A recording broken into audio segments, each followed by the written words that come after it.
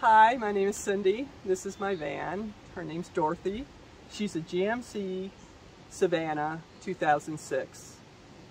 And we left my home in Missouri May 25th of this year. I bought it in September of 2020. And I just ripped everything out and put junk in. Actually, this is a mostly thrift store and things people have given me and things I had in my house. At the thrift store, I saw this chest and I opened it up and it was a beautiful cedar. And so I bought it for like $15 and I ripped it apart and cut it and made tabletops for this and my kitchen over here. Okay, I got this also the same time I got this at a thrift store for like 12 bucks. I got my pots and pans down here in another container just like this. I really have all I need. This is the Coleman propane stove. And what I have underneath here, and the only thing that would fit, and you can't see it from here, is I bought a propane tank that's about this tall, fits right in there, and it's about this big wide, and it's a 5-pound. And I just love it because I don't have to, you know, just a little over a month. It lasts 5 weeks. I worked with what I had. A friend of mine gave me the flooring because he was redoing his kitchen floor. This is my 30-quart fridge. And what I did was I found an old board downstairs and I said, I can't keep pulling this fridge out, it's too heavy. Well, the bottom of those cheap plastic storage containers, they come with these wheels that hook into these holes. I drilled 4 holes in the bottom of this piece of wood and stuck those wheels on there. So yeah, you don't have to spend money on fancy slides or anything like that. I mean, really just invent things. I bet this build, everything in it probably was, maybe 500. I could have come in and stripped this whole van, but I just didn't want to do it. You don't have to do it, you know. I built it, I made sure I put the plywood in where I'd have, you know, low enough where I could put stuff underneath, yet I would have clearance on top. Yeah, and I just didn't want to go through the hassle. I've already done a couple of houses, remodeled and stuff, and I'm 63 now, and I just don't want to do it anymore. You know, I want to do the bare minimum. So it's nice, and it's very cozy. I love being in here. It's really cozy. It's home. It is definitely home. I mean, even when I first took it out, you know, 2 years ago, I took it out with nothing in here and just threw a mattress on the floor. And I was like, this is nice. Yeah. I like small spaces. So. I just love these curtains because they were such bright colors. And then I kind of just built the van around. I got rid of everything I own, except I do have little touches from my family and stuff. My sister made this. I taught her how to cross stitch, and that was the very first one she made. And what's neat about this is my grandma's house. That's why we loved it so much. Take one floor off, but it was it just looked just like that with a porch swing out front. But there's little cats in the window and stuff. So I'm not in this van alone. I have 3 cats. I know 3 cats is a lot of cats, but you know, 3 is my sweet spot. I've always had 3 cats. So, and they do really well. People would really be surprised at how well cats do in vans. I didn't just throw them in there and take off. You gotta kind of spend a month or so letting them get used to the van. So this was an old cat tree. And instead of throwing it away, I brought it out here and I made him a little area here. And I put hinges on these shelves so they open up and I can get to my clothes. These are all my clothes back here. And then I have a box of books there. And I just set it up where I can use this area down here, and I made this for them so they could look out the window, and they never do. But it's nice because I can open the back doors and the wind comes through and it keeps it really drafty in here when it gets hot. I have several nooks for them, something you need to do, places they can run to if they get scared. And another thing I did was I built a half wall here, and you can't really see it from here. And this is a window screen I built. And I screen that in there, and that way I can open those back doors without the cats getting out. There, I added the roof fan, because all it had was a vent before. And I added this roof fan, and it makes all the difference in the world. So when it gets hot, I can keep the cats cool. Everything's about keeping them happy and safe, you know. I mean, pretty much I would be in all different places if it wasn't for the fact I have to stay here and about around 8,000 feet to keep your pets cool. The kitty litter box is on the foot area of the passenger seat, down on the floor, and they just hop down in there. You can take cats with you, okay? But I have these dark jackets, and they were just covered with cat hair. So what I did was I went to a dollar store and bought a shower curtain liner and just threw it up over this, and problem solved. All right. I carry about 10 gallons of water. This is 6 I keep in here. And these things are neat. So from the cat tree, I had this. It's three of these. And what I did was, this is not bolted down, so I can move these around and put new ones on. He loves to climb this, and gives him exercise and everything. So I have a kitten. And I just went ahead, and I'm really paranoid because cats have to learn this is their home. Okay. You can't just take them out and keep the door open. You will lose a cat if they're not secure and this is their home. I just prop it in, and if I ever, and this is the cool part, if I ever have to go to a mechanic, so I put this here, and I'm not going to do it here, but I can put it between the two seats, raise this all the way up, bungee corded on both sides, and the cats can stay in the back of the van, and mechanic can work on the van. But this came up, it comes all the way up, and it blocks off this front, because that way a mechanic can open and shut the door. They don't have to worry. That'd be great with dogs too. Oh, you know it would. Yeah, this is, a friend gave me the mattress. It's like a 3-inch mattress, 4-inch mattress, and I have a memory foam. There we go. I have a memory foam on top of it. But it's a regular size twin bed. I have to actually take it into the windows because I'm tall and sleep at a slight angle so I can stretch out. And that plywood, it's just a 3/4-inch plywood. I took it all the way over and of course designed this. It's all sitting on top of that plywood there. Okay, for the bathroom, I do what everybody else does. I have a bucket.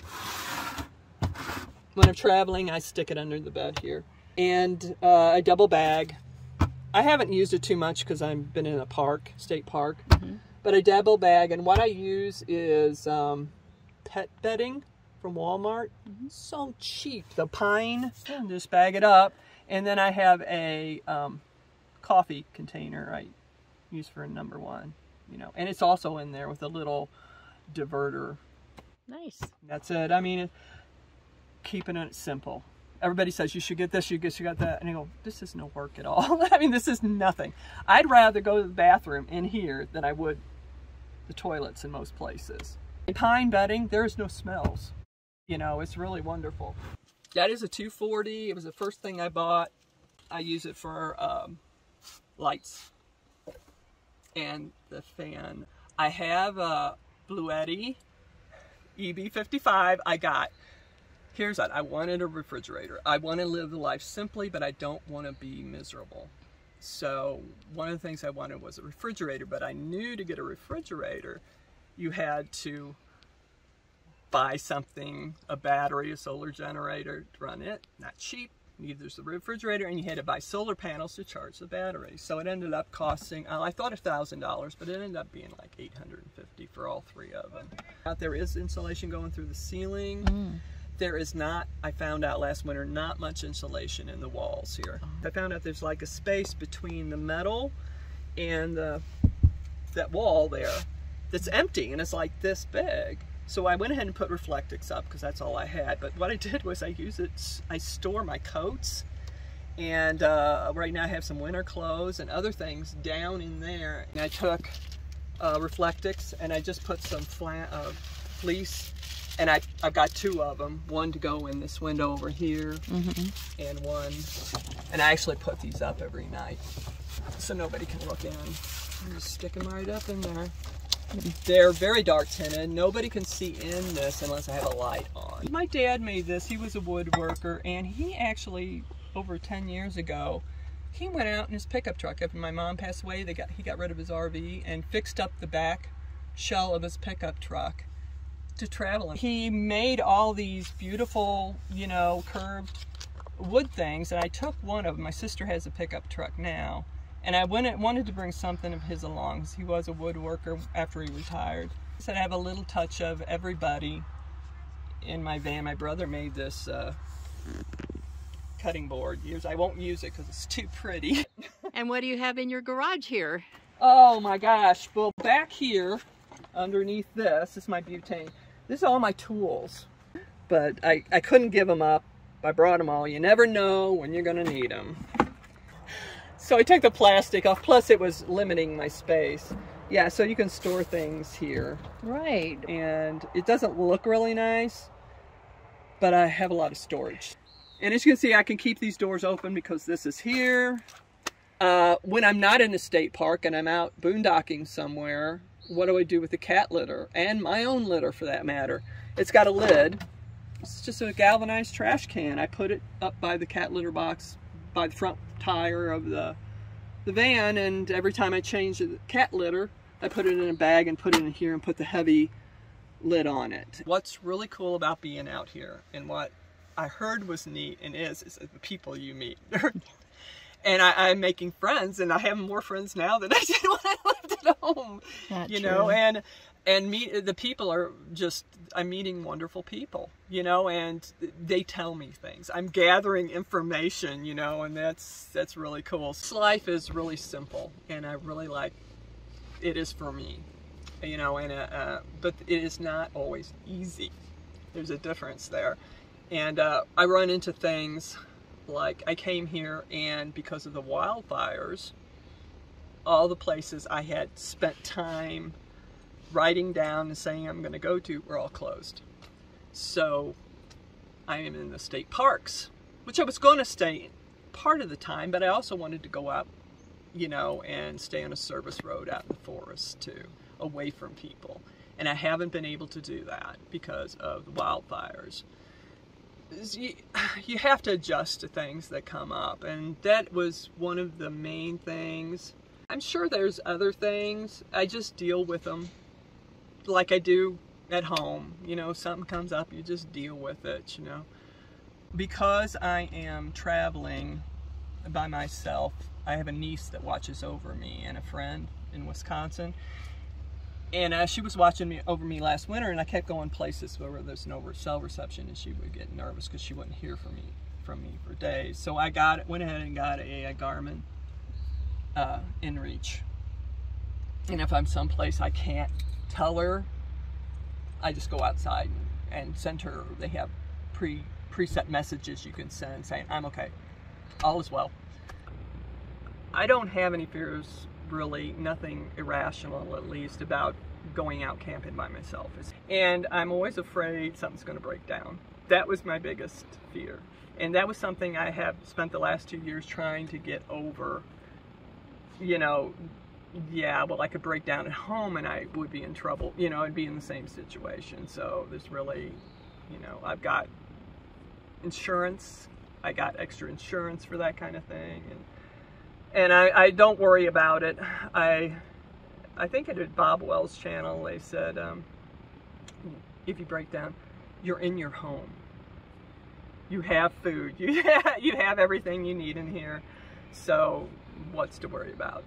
So, and like I said, I don't have any fear of like people trying to break in here or something. I mean, it's there, it can happen, but it's not something I worry about. I try to be smart. I have left places. I just leave. I've left places that I've been camped at when people have come in, and I don't, maybe they're too noisy, or they're a bunch of guys that are going to get drunk that night. I'll just leave. It's very simple. I drive into a place and it looks kind of sketchy, I just don't stay there. I mean, you know, you listen to that voice inside.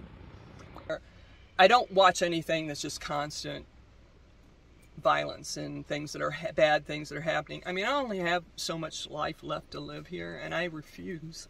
I said I just absolutely refuse to be fearful anymore. I just won't do it. And if you watch that stuff, you think, I run into people all the time. Oh my gosh, you know, this is happening and that is happening. The world's going to hell in a handbasket. Well, it isn't for me.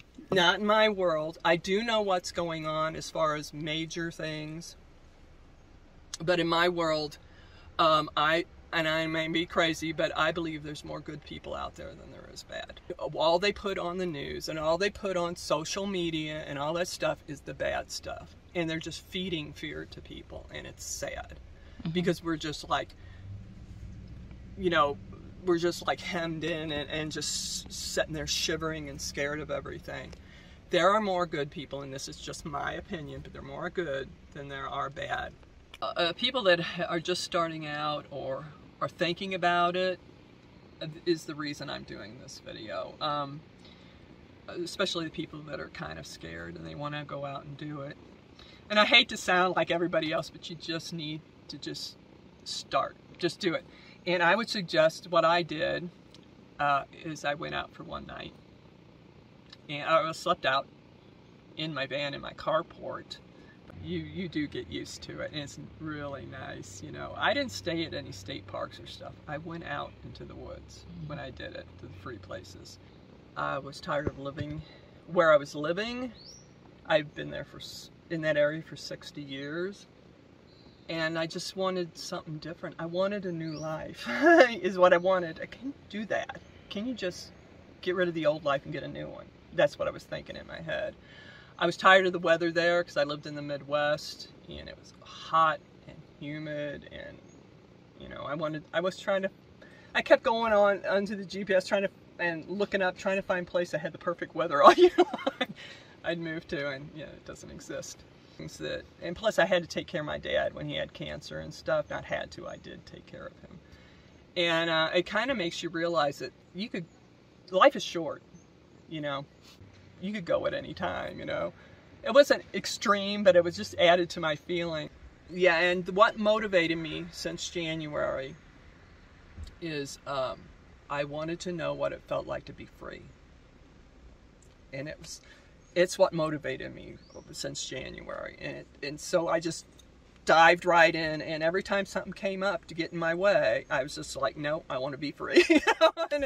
And it was really, it was something I had to do. If I don't do it now, when am I going to do it? You know, I'll never find out what it feels like. So that was kept me going, and everything just all the obstacles out of my way. You know, I'm going out and I'm going to be free. And that's what I did.